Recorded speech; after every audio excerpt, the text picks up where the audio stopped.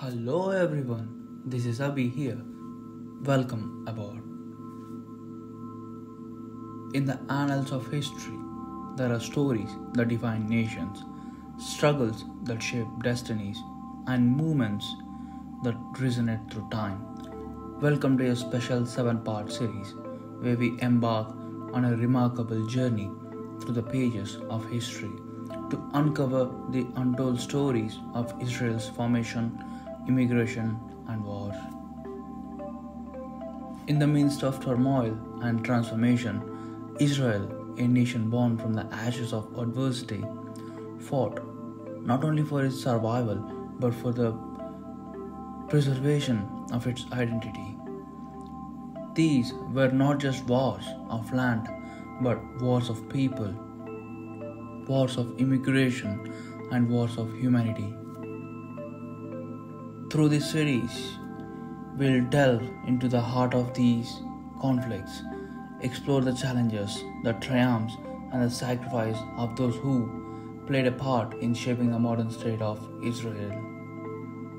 Well, we'll unveil the human stories, the strategic brilliance, and the spirit of resilience that define these remarkable chapters in history. Join us as we uncover the echoes of history, the stories that have often been overshadowed by the tumultuous events of the time.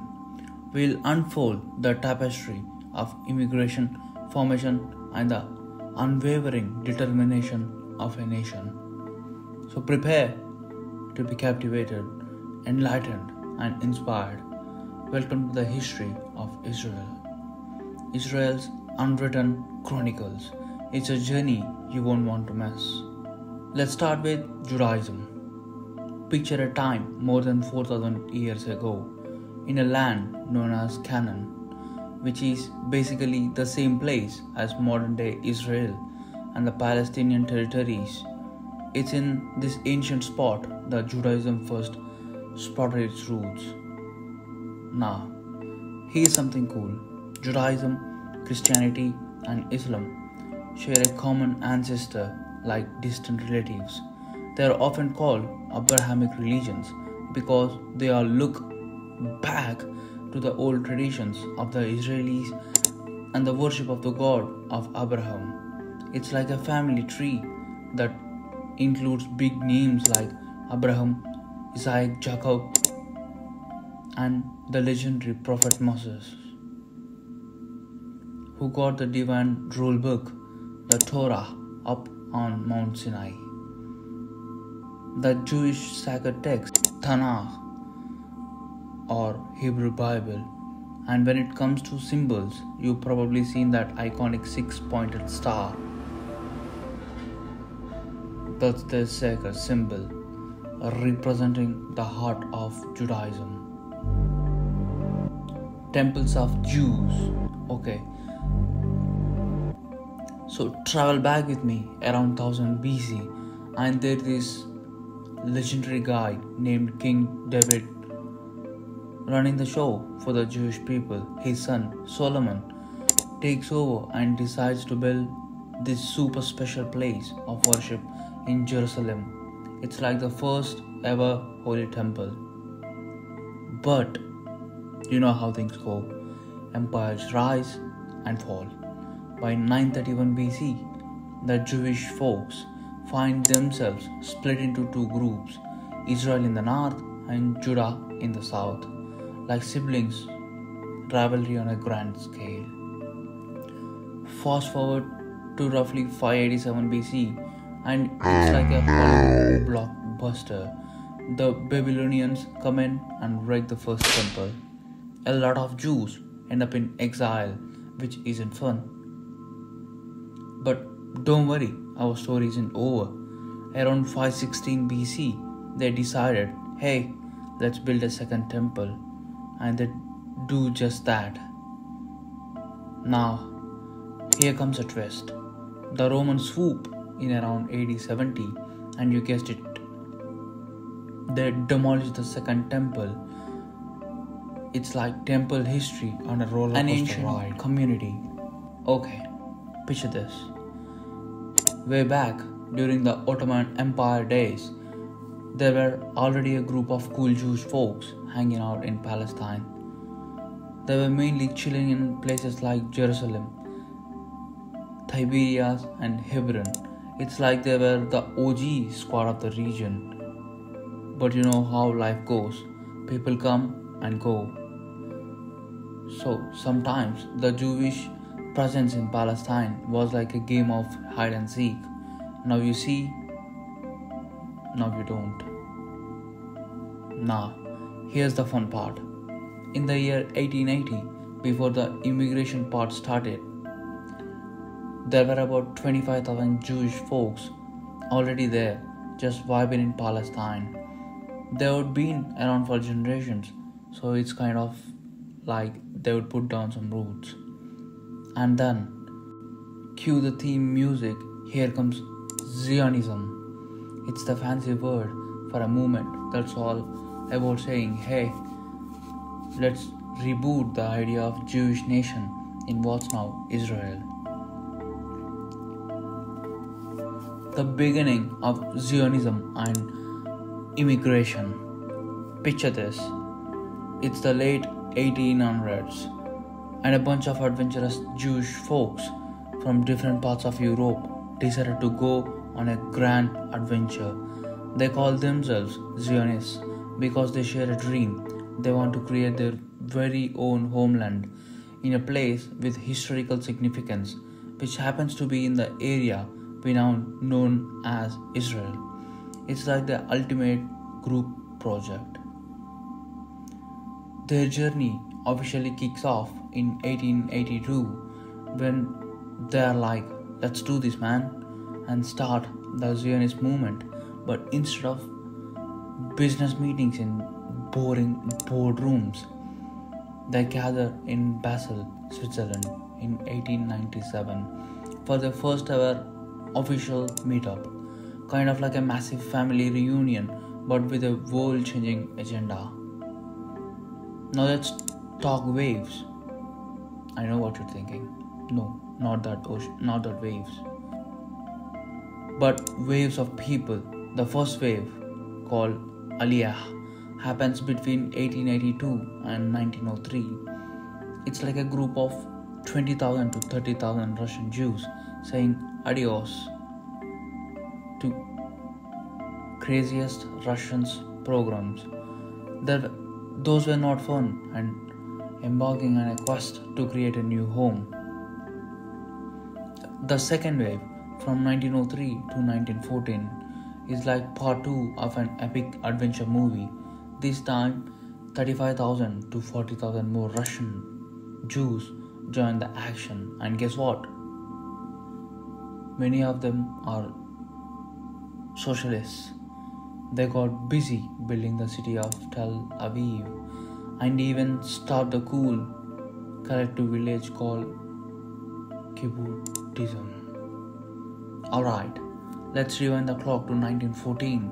The Ottoman Empire was this colossal mixtape of cultures with around 25 million people living there.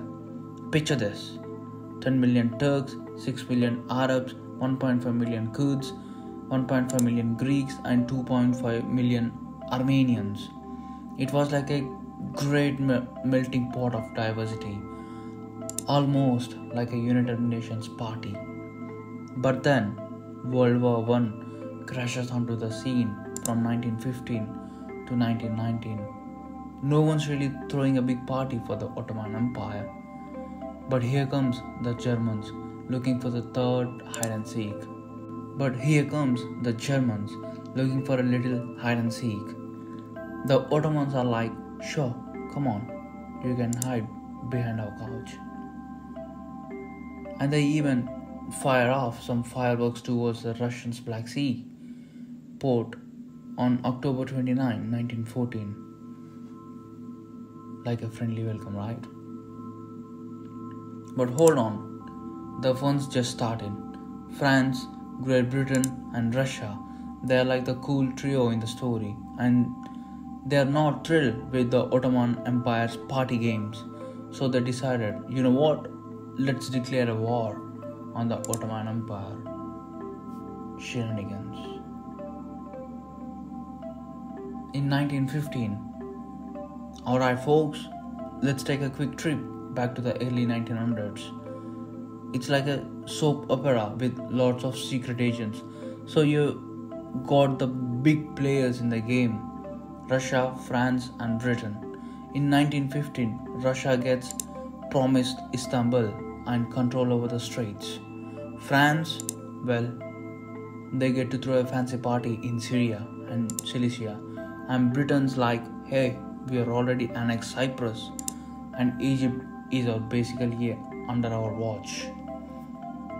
It's like a game of let's divide the sandbox among friends. But wait, there's more. In 1916, France gets an official pat on the back with the Sykes-Picot Agreement. They can keep their sphere of influence in the Middle East and expand eastwards all the way to Mosul in Iraq. Britain, on the other hand, gets a big slice of Mesopotamia as far north as Baghdad. And to sweeten the deal, they got control of places like Haifa and Acre, plus a fancy connecting road between Mesopotamia and Haifa Acre. Now for the grand final, Palestine. It's like the international hotspot everyone wants to manage. But hold on. While these world powers were having their tea parties, the local Palestinian Arabs had their own ideas. They believed that the British promised them independence in a series of letters called Hussein-McMahon Correspondence. It was like a pen-pal pact between Sir Henry McMahon and Hussein ibn Ali. They thought the British were on the side against the Ottomans during the war. But plot twist. In May 1916, Britain, France and Russia had another secret chat. The Sykes-Picot Agreement, as they basically said, most of Palestine, we are going to internationalize it. Confusing, right? Now fast forward to 1917, and Arthur Balfour writes a letter to Lord Lionel Walter Rothschild, which becomes the Balfour Declaration. It was like saying, hey, let's set up a homeland for the Jewish people in Palestine, but let's not mess with the non-Jewish folks. It wasn't just an act of generosity, it was a bit of motivation, strategy for some allies. During World War I, Palestine took a real hit. Between battles, famine, epidemics, and Ottoman measures, it wasn't a great time for anyone. Finally, in December 1917, Jerusalem was captured by the British and their friends. The rest of the area followed suit by October 1918. But wait, the future of Palestine was still up in the air. Now, here's the juicy part. On March 20, 1920, Palestine joins a big party in Damascus with other Syrian delegates. They're all like, we don't want this Balfour Declaration thing, and they elect Faisal I as the king of the United Syria, including Palestine. The empire strikes back for the locals. This resolution echoes another from early in 1919, when the first Palestinian Arab Conference said no Zionism activities. It's like they are standing up for the first turf in a time of international intrigue. What is Zionism anyway? Alright, the stage is set for our next act, Zionism. It's like this grand idea, a movement where the goal is to create and support a Jewish homeland in Palestine, the ancient hangout spot of the Jews, or as they call it, Eretz Yisrael, which means the land of Israel. It's like throwing a massive homecoming party for a whole nation. Now, here's the cool part. Zionism wasn't just born yesterday. Sure, it started making waves in Eastern and Central Europe in late 1800s, but it's kind of like a revival of the age-old connection between the Jews, the religion, and the historical land of Palestine. I mean, there is a hill in ancient Jerusalem named Zion. That's where the name comes from. But hold on. The plot thickens. In April 1920, there's a little drama in the old Jerusalem Jewish quarter, anti-Zionist riots, like a real-life action scene. Sadly, it leads to some folks getting hurt and things getting a bit messy. The British authorities, they're like the referees in the game, and they point fingers at Arab disappointment. You see, the locals were feeling let down because those promises of independence weren't really panning out. Plus, there were these wild ideas. Some Muslims and Christian leaders were like, whoa, what if there's this massive wave of Jewish folks coming in? It's like a mix of fear and misunderstanding, and that's when things hit the fan. July 1920. Fast forward a bit, and it's like a scene changing in a play. The British decided to shake things up. They're like out with the military administration, and in with the new Sicilian administration, it's like changing from a rough draft to the final script. And here comes a charter named Sir Herbert Samuel, a full-fledged Zionist. He gets the role of the first High Commissioner. The new team is all about putting that Balfour Declaration into action. It's like a Hollywood blockbuster with more history. Oh, they are throwing in a twist. They decide to set a quote for Jewish immigration, so it's like a guest list of for a party, and they are saying, let's invite 16,500 Jews folks for the first year. It's like a big welcome to the new era.